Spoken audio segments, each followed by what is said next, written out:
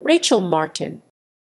Rachel Martin, born December 14, 1954, is an American performance artist, draftsman, painter, printmaker, musician, and writer based in Austin, Texas.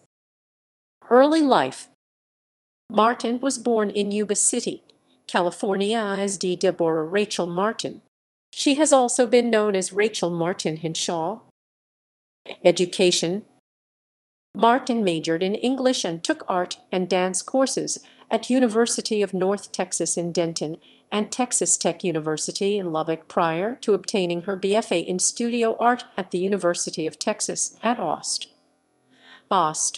During her student years in Austin, Martin worked with transmedia artists Bogdan Persinski and Bill Lundberg, and with performance artists Carolee Schneemann and Linda Montano. In 1994, she collaborated with Montano on a piece entitled Day Without Art, performed at the University of Texas. Hard Women. Martin formed the performance art group Hard Women in 1990, which performed frequently in Austin, Houston, and San Antonio until 1994. Martin and Suze Kemper, an original member of Hard Women, came together again for a number of performances in 2003.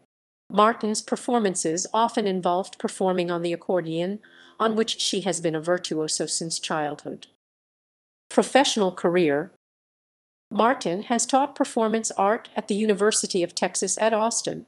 Since 2003, Martin has been Assistant Dean for Student Affairs in the University of Texas at Austin College of Fine Arts.